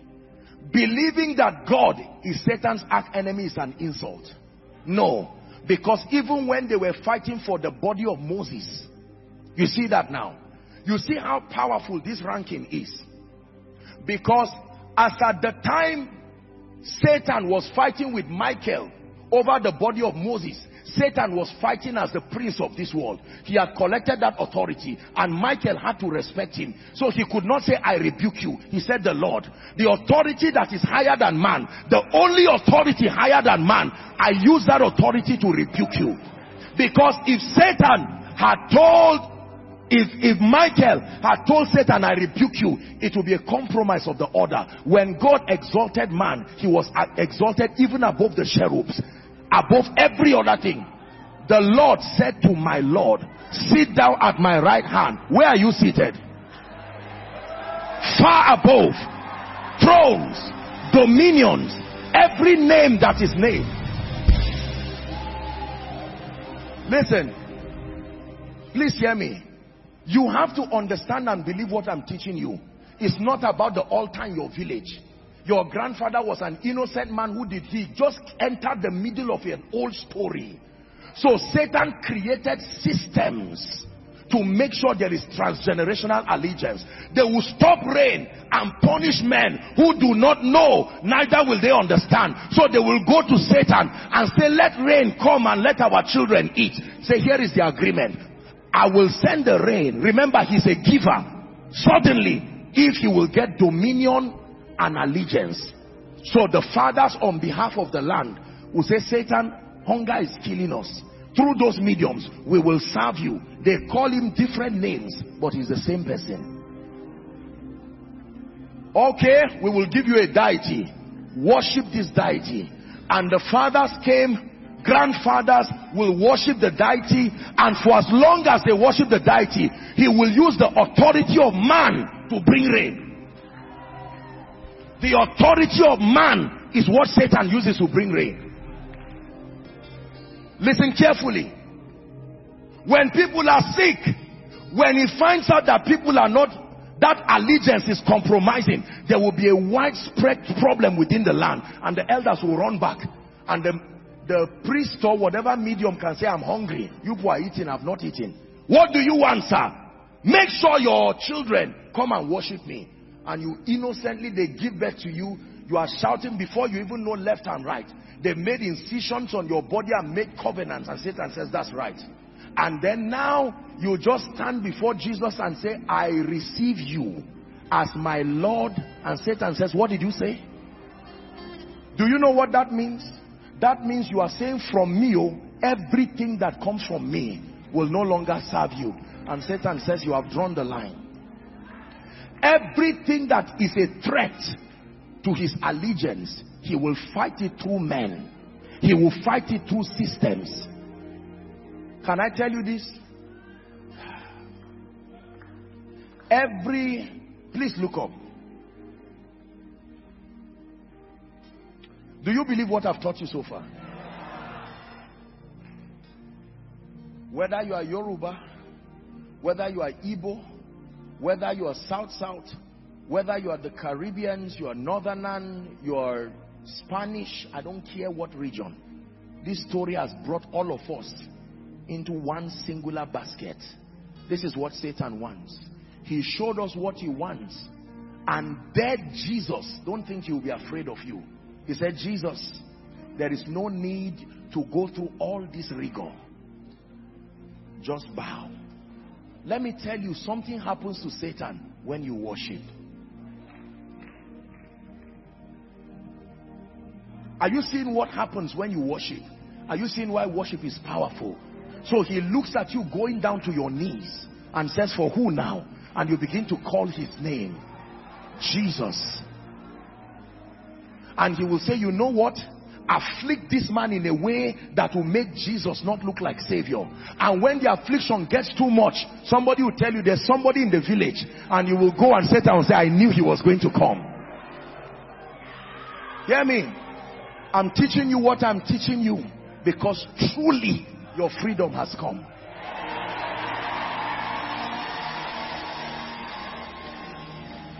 Can I tell you this? This is why songs that talk about surrender are so powerful. Because in doing that, it's an insult. Satan says for millions of years. Can I tell you this? Do you know Satan actually believes that the day is going to come when he will compel the entire creation to come under his lordship? He really does. It is only you who does not believe it. Satan is firing on all four cylinders. He still believes. He believes that all your family will serve him. Forget that you are... So when he sees you, listen, every battle that you read in this Bible came as a result of Satan's perceiving it as a threat to his agenda. When he killed children, it was not about children. He perceived they were saviors in the children. When Satan causes barrenness today, Satan does not need children. Satan, he can peep through the window of prophecy and hear when the Holy Spirit is speaking to you and say, Madam, a prophet is going to come through your womb. And he knows that that prophet will break a 150-year-old idol practice. He will bring the barrenness of Zechariah and Elizabeth was not about barrenness. It was about John, who will ordain Jesus, who will save the world. Please look at me. God is giving us intelligence. Apostle, I am a sincere person. I don't steal, I don't kill. Yet there is an attack on my business. Let me tell you, interpret it now from the lens of who Satan is. Interpret everything that happens in your life from the lens of who Satan is. Not the lens of the village you are coming from. That's too small. Not the lens of the mean. It's not about you and your boss. From a bigger picture, your boss has no business with that. He's only an available vessel. Everything Satan will use to frustrate you until he brings you to a point of dominion and transgenerational allegiance.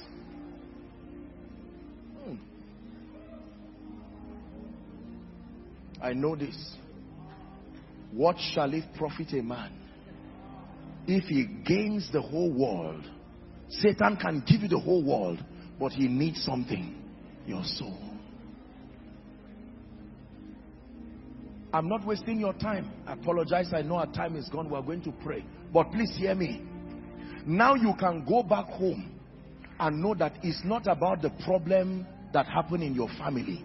It's not about what happened with your grandfather at all. It's not even about what is happening between your father and your mother. It's not about what is happening with your education. Satan does not need visas. No. It's not about your finances. He has seen that your finances will do something that will threaten that agenda. He will attach it with everything he has. Please look up. My dear one, it is not about marriage and children. It is because he has seen that in it. Satan does not attack anything for itself. He verifies. Is there a component in your lifting? Oh, so you now become governor, or you become head of parliament, and in it, many people will receive scholarships to go to good schools, and there is a chapel there. They will hear a man of God. They will be filled with the Holy Spirit. You will not win that election. He will fight you.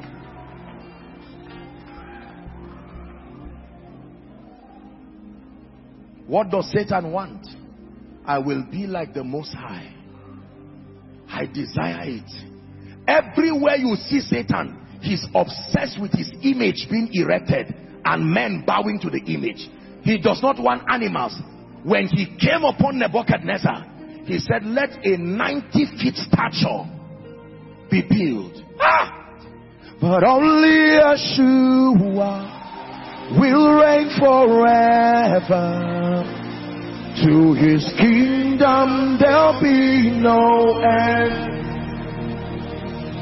There are thrones, there are kingdoms, there are mountains and there are thrones. But only Yeshua will reign forever. To his kingdom there'll be no end. There are thrones, there are thrones, there are kingdoms, there are mountains and there are thrones. But only Yeshua will reign forever. To his kingdom there'll be no end. Be sober, be vigilant, for your adversary the devil, like a roaring lion, seeking for whom he may devour. He said, do not let Satan take an advantage of you, for we are not ignorant that there is an agenda. When that agenda was in place, your village was not even your village. Your nation was not even your nation. There is an old story about an old serpent, an old agenda. Not only Yeshua will reign forever. To your kingdom there'll be no end. Only Yeshua will reign forever.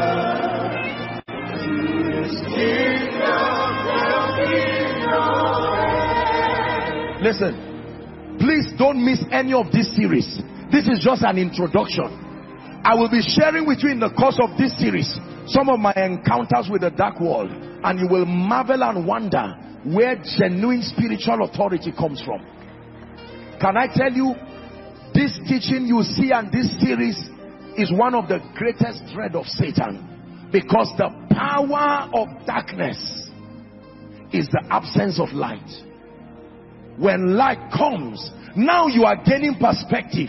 You can go back and say, Mama, this our fight is not about two of us. Now I know. This fight is not about you at all. This 10-year-old fight is not about you. I have found out in the volume of the books that there is something about my destiny. Man of God, hear me. Find comfort. Why is Satan attacking my ministry? I will tell you why. It is not because of where you come from.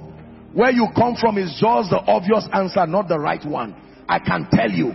Some of you now begin to look at your life and see all the happenings and see that that roaring lion has been tracing you and saying till now you have not gone down. Can I tell you this? Do not cry about all the stories of pain in your life. Now God is interpreting the writings on the wall. The disappointment, the shame. He fought your marriage. He fought your children. You lost your child. You lost everything. And you are wondering, to what end is this? Now I bring you the word of the Lord. He wants dominion and he wants transgenerational allegiance. If you will fall down and worship me, that business I will give it to you. Can I tell you this? Look up please. Look up please. Unfortunately, painfully unfortunately, there are people today who could not stand because they do not know these truths and they do not have the weapons of victory. They said, Satan, I can't go through this. I will go back to you. And they had that agreement. They are some of the celebrities we celebrate around the world today. They know what they did. You don't know it, but they know. That is why in spite of their fame, there is no joy. They already know their doom is defined. That's why the money does not prosper them. That's why you see how miserable, respectfully speaking, some of their lives become. In the midst of all the glamour. Because they know that there is a covenant. Please hear me. Some of you right now, Satan is about to tempt you. And he's using financial issues. He's using marital issues. He's using health issues. And they have called you from the village. Come back. Remember what we said. We will bath you near the river. And that's it. Just bathing. No. It's not about the water. A river does not hurt people. There is an allegiance. Please hear me. Let me encourage someone as we pray. For the sake of those depending on you, don't give up. Don't give up. Some of you are crying. Listen to me, I'm very serious. For the sake of your family members, if you give up, who else will help them? Are you not seeing their state? That's why God sent you to Koinonia here. For those of you following, that's why he said,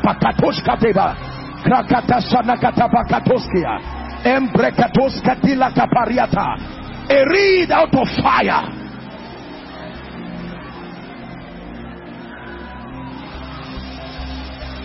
Only Yeshua, you reign forever. To your kingdom there'll be no end. Only Yeshua will reign forever. To his kingdom there'll be no end. Please look at me. What if Reinhard Bonnke gave up? What if T.L. Osborne gave up? What if Billy Graham gave up? Seeing then that we are surrounded by so great a cloud of witnesses. Can I tell you this? Please look at me, brothers and sisters. This is a word from the Lord. This is not just a deliverance series.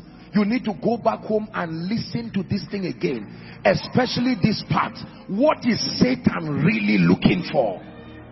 You are wrong if you think it's your marriage.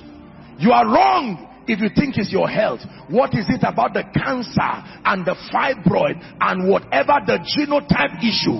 No, none of those things. There is something he's looking for. Please look up. We're wrapping up. Please look up. In our nation here and many parts of Africa,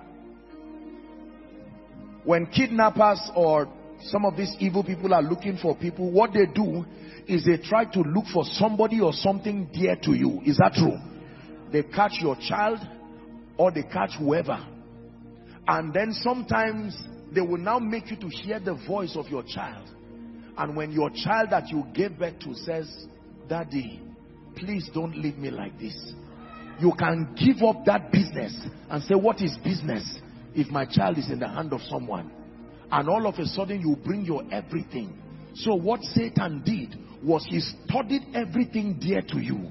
He found out your assignment is dear to you, your family is dear to you, your business is dear to you, and he fashioned an attack. Hear me. Now that it seems like he's collected the business, he's strangling the business like the voice of that child and making you hear it. "Daddy, will you leave this vision like this? Daddy, is this how this family will be without a child?" And before you know it, they say there is somebody. It's not exactly evil, but we'll go to the village. He said we should bring a chicken, we should bring 1 groundnut oil, we should bring palm oil, we should bring a knife, and bring some kinds of things. Some of you, God brought this message to help you because you're on your way going there now. Be careful. Can I tell you this? Desperation is Satan's moment. The moment Satan finds a desperate individual, here he comes. I spoke to you 10 years ago. You didn't listen. 10 years later, are you willing? But only Yeshua will reign forever. To your kingdom there'll be no end. 2 prayer points. Prayer point number 1. Please pray it from the depth of your heart. Shout this loud after me, everybody. Say, "Father." One more time. Say, "Father, in the name of Jesus, I come by the blood of the Lamb, and I decree and declare that no weapon fashioned against me, fashioned against my destiny, shall prosper." Lift your voice and begin to pray. No weapon. No weapon against my health. No weapon against the work of the Lord committed to me. No weapon. Someone pray. No weapon against my children. No weapon. Are you praying? Against my job, my career, my spiritual life.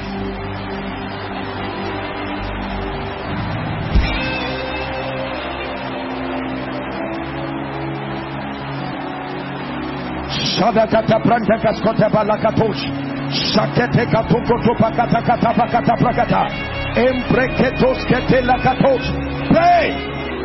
Keprakatos Kotelekata. Every spirit around your life is on assignment. The spirit of death is on assignment. The spirit of infirmity is on assignment. The spirit of failure is on assignment. They don't come on their own. They are sent by an adversary.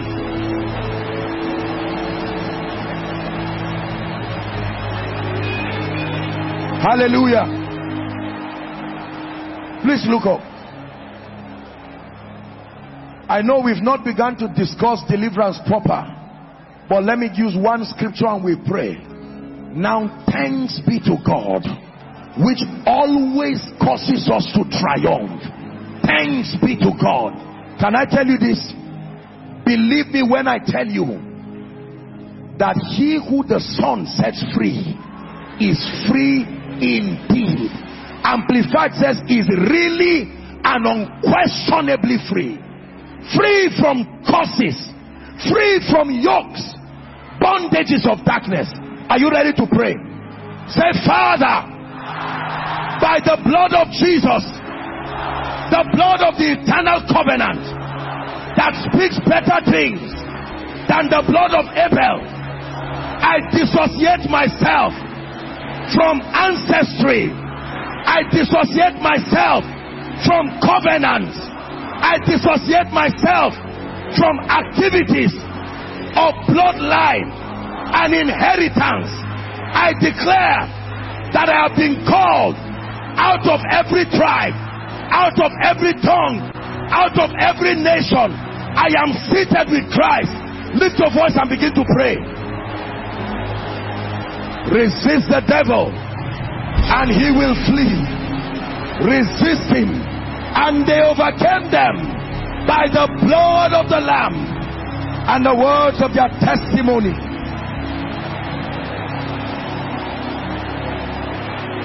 Pray.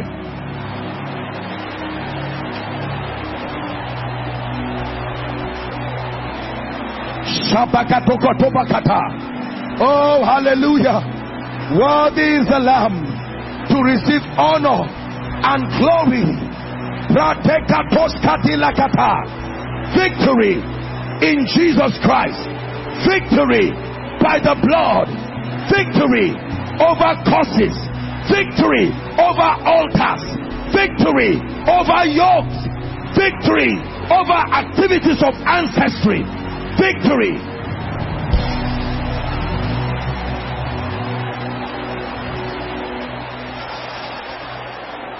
Worthy, worthy is the Lamb. Worthy, worthy is the Lamb.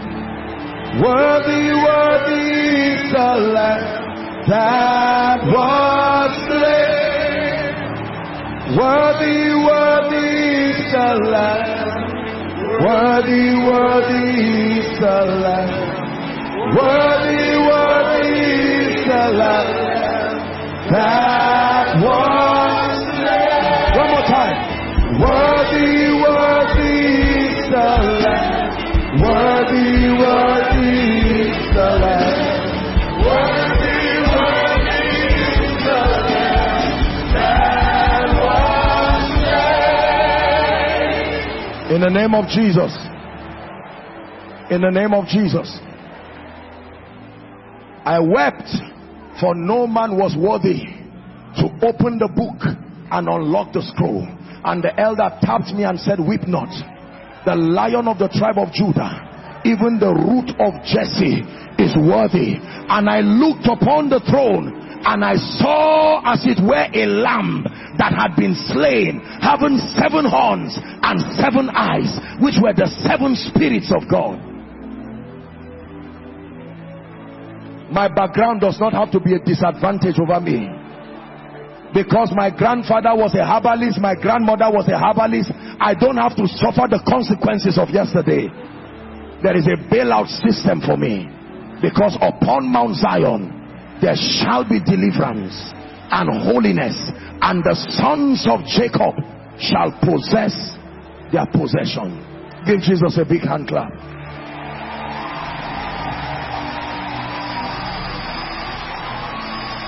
Give him a big hand clap of victory. The Lamb that was slain to receive glory and honor and power and riches forever and ever. His kingdom is an everlasting kingdom. In the name of Jesus Christ. Hear me. Now please listen very carefully. Please listen very carefully. This is a deliverance series, and I'll be giving us a lot of assignments. Please trust God for grace and discipline yourself to do it. Hallelujah. I may not compel us and give us a lot of things, but let me just choose a day of the week. Let's say Thursday. Discipline yourself to fast. At least we'll be doing it, even if it's just once a week. The weakest person here can fast at least one day. Thursday, you are praying. Let me encourage you. This is something you should do, please. Beginning from now till all through, from your 11 o'clock till 6 o'clock, choose any 1 hour and blast in tongues praying in the night. Please discipline yourself. You will not die. Mean business with your destiny once and for all, for God's sake. Are we together? If by now you don't see the importance of this spiritual exercise, then I take it that you are not really. Some of you in these moments of prayer, you will be surprised the things God will open your eyes to see. You can play any koinonia message you want. Some of you can choose 12 to 1, 11 to 12, pending on your schedule. Maybe even earlier. Just discipline yourself to take any 1 hour. Flog it out with destiny. You can add your worship. You can dance like our dear sister did. Please just obey instructions and see what will happen to you. I assure you, you will hear testimonies here that you will marvel and wonder. And let me encourage you, don't keep quiet. There will be enough time for testimonies as God is helping. Don't be silent. Whenever you come for koinonia, don't wait until it is announced. Right at you can go to the media stand or the PR desk and tell them, I have a testimony. It's burning within my spirit. I'm not teaching you things that are lectures. This man standing before you was a victim of attacks. You've heard my stories. As a preacher of the gospel, spirits were oppressing me. Not many people will be honest to tell you this. I know what it means to be free indeed.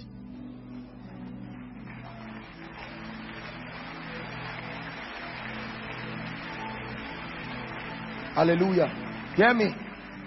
All these spirit husband, spirit wife, wicked demonic spirits, seeing yourself in secondary school, writing exams that never finish, in an old house, dead bodies that have gone calling you back. Don't worry. This is the series that will bring this thing to end once and for all in your life.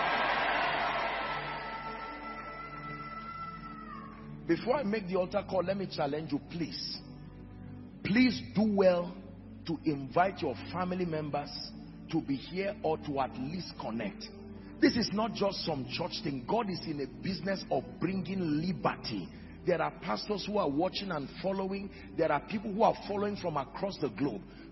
This is not something to be silent about. You can sow this seed of even giving someone the teaching and say, please listen to this.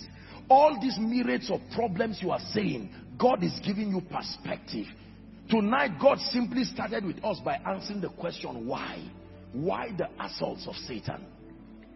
It is comforting to know he was created. It is comforting to know that whoever created him can destroy. It is only what does not have a beginning that does not end. If Satan had a day of creation, it is comforting to know a day will come when his end will come. And prophecy has gone ahead of him. Hallelujah. The greatest deliverance is the translation from the kingdom of darkness into the kingdom of God's dear Son. Many times believers do not take altar calls serious. Please listen to me. Rejecting Jesus and rejecting an altar call is still part of the strategy of Satan to keep you bound. There is every legitimate ground he has over your life if the blood has not opened you up to that new and living way. There are hundreds of people, thousands and potentially millions across the globe listening to me. You know that you need Jesus. Some of you are here right now in this auditorium, all the overflows to the basement, outside, our Zaria family, our global family. You are here and you know that Jesus is speaking to you. You are saying, Apostle, I am tired. I need to hand everything over to Jesus. Some of you, the devil has destroyed your family members, killed everybody, caused sicknesses. Don't just go back and think this is some church thing. He wants to give you a new beginning. There are others who are saying, Apostle, I remember giving my heart to Jesus, but as it is right now, I need restoration and I need rededication. I'm only going to count 1 to 5. Those who are in here and around the vicinity, you can come.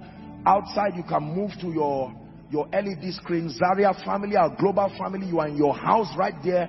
You can make this decision. I'm going to count 1 to 5. Please win that war. I want you to come and join this gentleman who is already standing. Are you ready? Celebrate them as they come. 1. Don't be afraid. Come to Jesus.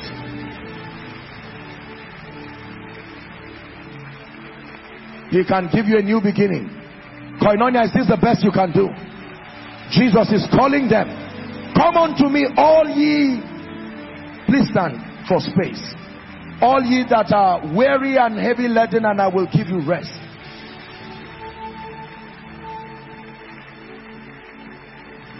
Apostle, I'm not sure if I'm saved.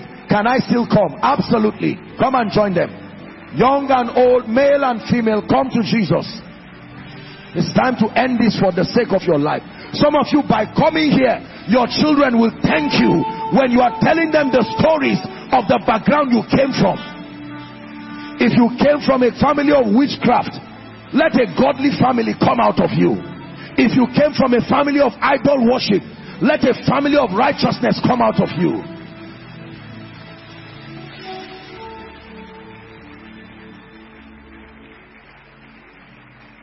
Hallelujah.